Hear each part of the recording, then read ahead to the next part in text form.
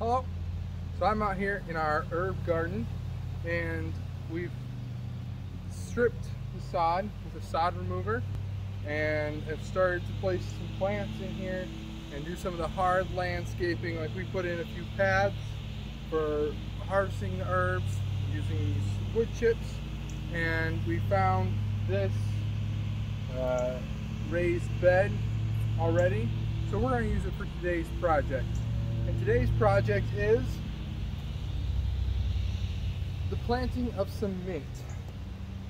So we have three kinds of mint that we prefer to eat here and use here. So this is spearmint. We also have peppermint and mojito mint that we'll be putting. Some things you want to consider with mint is that it spreads very quickly. So whatever you want to do, put it in a container. Otherwise, you will have mint taking over everything and spreading everywhere. Because when these stems get tall, they fall over, and everywhere that they touch, the node touches the ground, they're going to start to sprout roots. So we're using this raised bed as our container. And something else to consider is when you plant multiple species of mint in the same container, you want to separate the dirt. Otherwise, they can start to muddle their flavors. So if you have things like apple mint or lemon balm or pineapple mint mixed in with your spear, peppermint, or mojito mint, you're going to lose those distinctions between the mints. So to do that, what I did is I found some cinder blocks on our property and broke them up to create walls using just the long straight pieces of them, and then we're going to create little individual beds inside this larger container. Alright, so now you can see we've got these three sections of this raised bed here, and what we're going to do is we're going to do a modified hugelkultur method or lasagna gardening. So we're going to take some sticks that we have and start to layer these on the bottom and fill up a little bit of the bottom with that. Then we're going to take some grass clippings from our yard, put those on top of the sticks, and then we're going to take some wood chips and put those down. Then we're going to take some more grass clippings and wood chips until we get just a few inches from the top.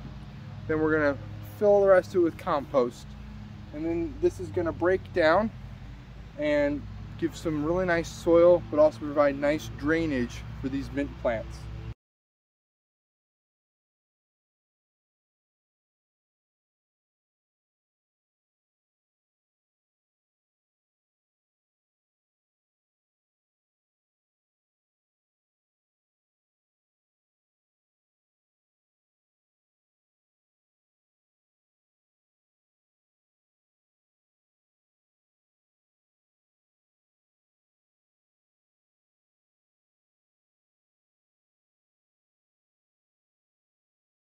Alright, so now you can see that we've got the beds prepared.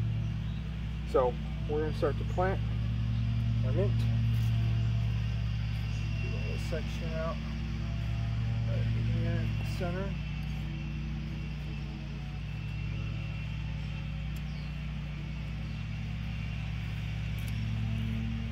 Keep our tags, we don't want to forget.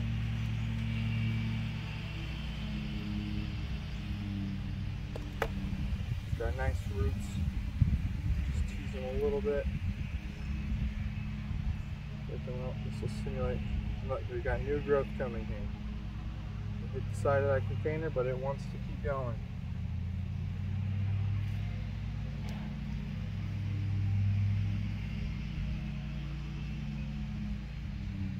There we go. Just direct. A few different ways. That was the mojito. This is the spearmint.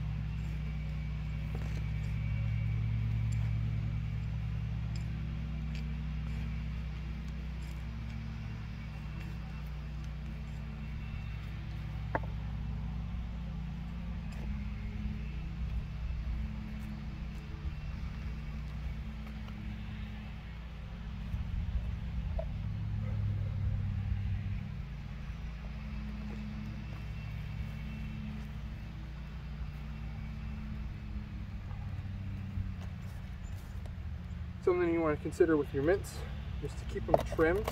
So keep using them. That will help them stay under control.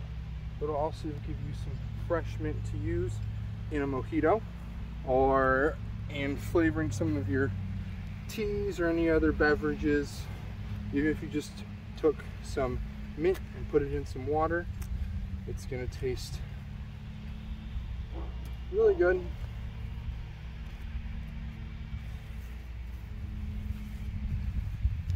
I'll probably prune these a little bit so that they don't overextend themselves.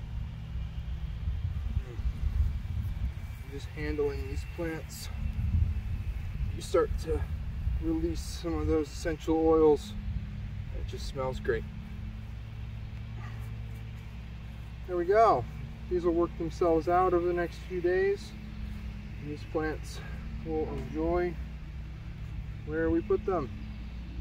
All right, so remember, put your mint in containers, and if you put several species in one container, make sure you separate them so that they don't muddle their flavors.